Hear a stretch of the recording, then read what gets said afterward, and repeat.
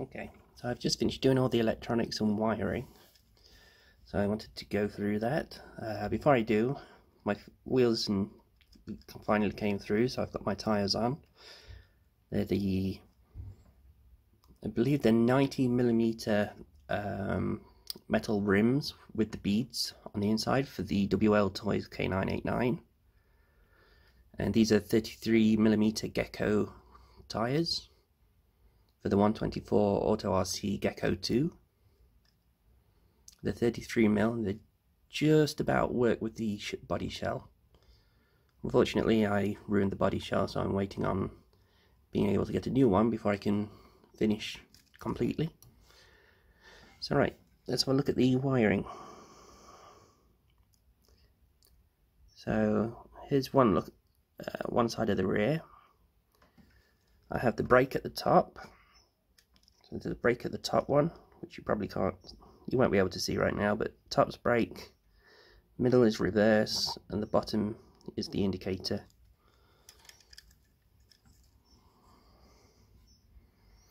I've tried to do the wiring so that it wouldn't interfere with the holes where you have to screw the panels on later.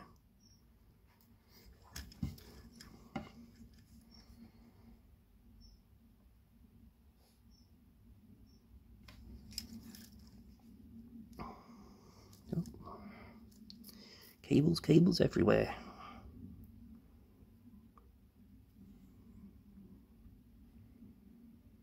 All I have to do is cut a tiny notch at the back of the cab once I got a new one, so that it goes over the wires and doesn't try to crush them.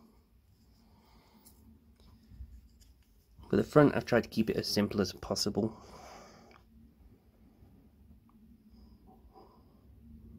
So the indicators and headlights go through one on the underside, and the top one only has the two lights for the front bumper. I'm going to turn it on and show it in a moment. As you can see, I decided to use these little plastic parts are from the Tamiya Mini 4-wheel drive MS brake pack set. And the set comes with like 4 of these pieces, and I have so many saved up. They make for good little pipes for routing wires. So I'm glad I saved all those. As you can see, although I've got it all neatly, well, to a large degree, neatly wired and cleaned out. So I've got all these wires together, held together by the wire from the servo. This one is for the lights on the body shell when it's done, and the battery. So the only real messy part is down here, where I didn't cut enough wire for all the lamps. I cut all the wires a bit short and had to fiddle around, so I couldn't really tidy it up very nicely. But I think for the most part it's come out quite decent. Alright, let's power it on and have a look at the lights.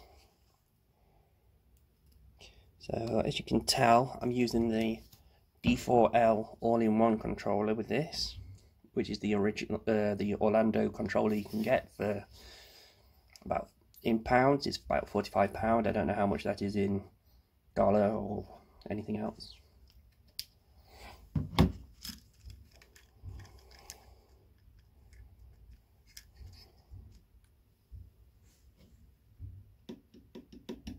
And straight off the bat, it is not binding again. Go figure. Right, let's turn this off, rebind it.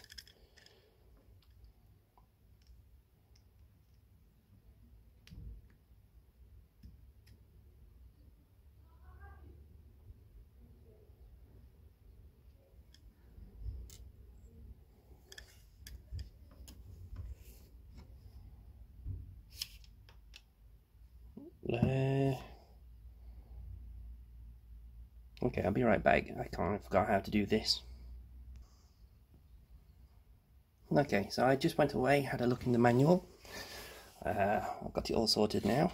So let's have a look then. So the rear lights. So if they're off at the moment, we turn them on using the little button on the side here.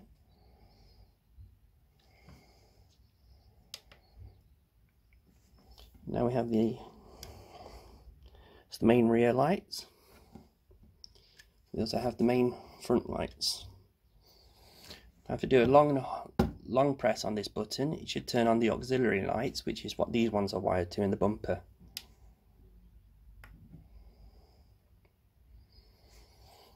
So that will also be the ones for the body shell once it's done in the front grille. Okay, for indicator, when you turn direction,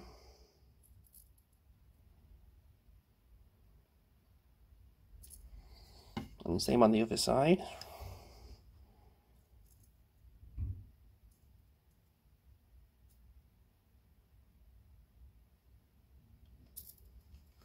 Okay. So the car won't actually move until you start it up. To start it up, you just pull the trigger. This part here is the sound speaker for it. Alright, so slow crawl, and then you have brake light, and then you also have the reverse light.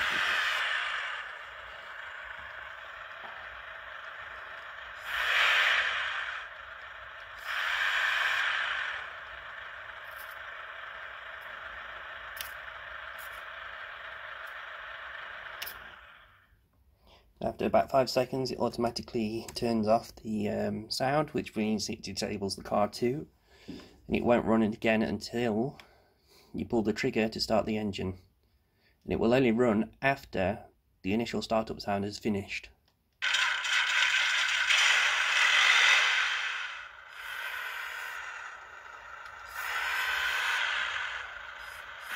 Okay, so there's 2 sounds. That's the first one I have, which is on number 2, I believe.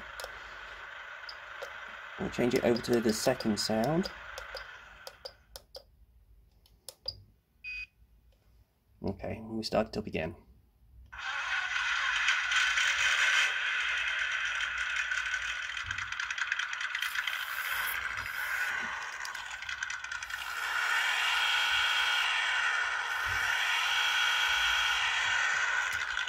So that's the sound it originally comes with.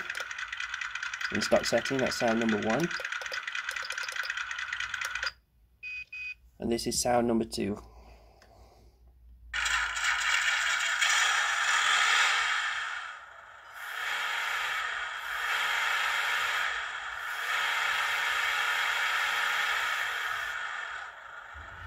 Okay. So I've been able to manage to fudge it all around so that I can fit on a big 450 milliamp battery. Probably a bit overkill for this, but I had that one spare and wasn't really using it for anything. So, and the base for the car was just so big for all the electronics. I figured, hey, plenty enough space. I am going to be switching out the servo soon. I've just ordered a new one. I think it's a, what is it, 5 point, I forget, 5.4, 5.7. It's basically got a lot more torque than this one.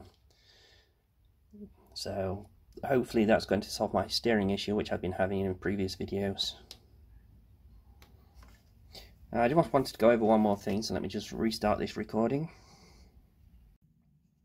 because the stupid 10-minute time limit on the video on my phone. So as you've all noticed, when I was just holding it up and giving it power, I've managed to break one of my CVDs. Now I prefer to use lock nuts on all my wheels. This way it can, the regular nuts will, I mean, if you're not careful, they can have a habit of working their way off and then the whole wheel comes off. But so I changed them out for these M2 lock nuts, and as I was tightening the wheel, or tightening the nut rather, onto the wheel, I didn't hold the wheel. As a result, the wheel turned against the CVD and it just sheared off the dog bone, which I have here.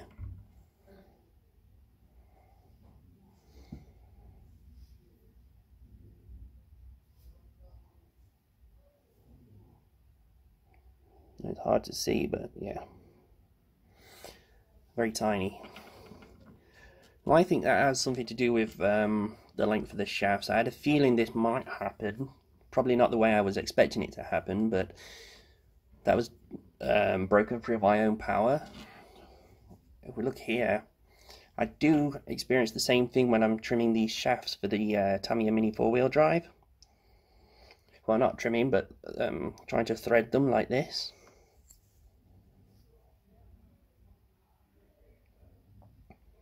So when I'm trying to use the die to thread these shafts and hold the shaft closer to where it's being trimmed, it doesn't have much of an issue. But if you hold it at the bottom of the shaft, or the further away from the shaft you hold it when you're trimming the top,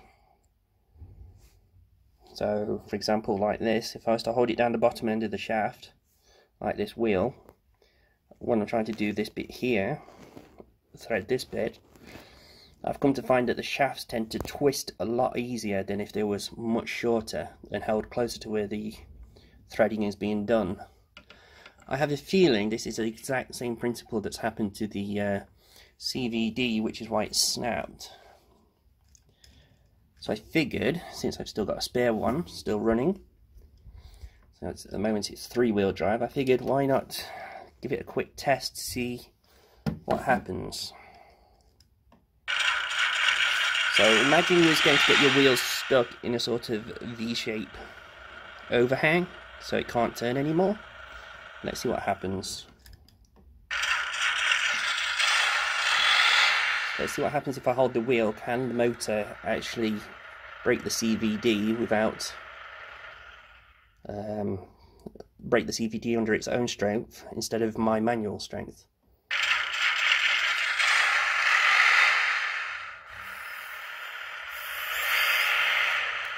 And the answer to that, unfortunately, is going to be a yes. It can snap the heads off by itself under its own strength. So now I am in need of 2 CVDs. Woohoo! And they haven't released them yet. Damn. Let's have a look what we got under here. Yeah. Okay, let's see. It's a bit difficult to get out there, but can we see it? It has actually bent. It has actually bent the shaft a tiny bit towards the end where the head was.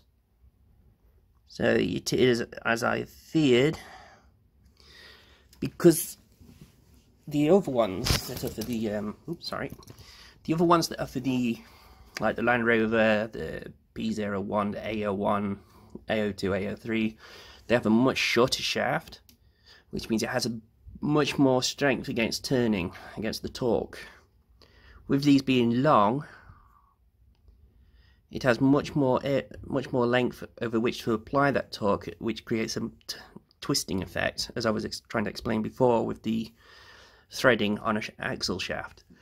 And that extra length has allowed it to twist a bit more than it really wants to, and has just sheared it off.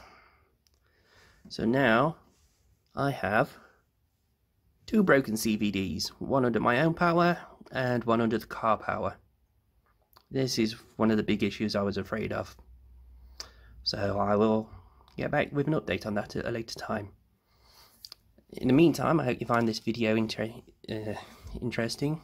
picked up a few points from it, and yeah, I'll see you all again another time.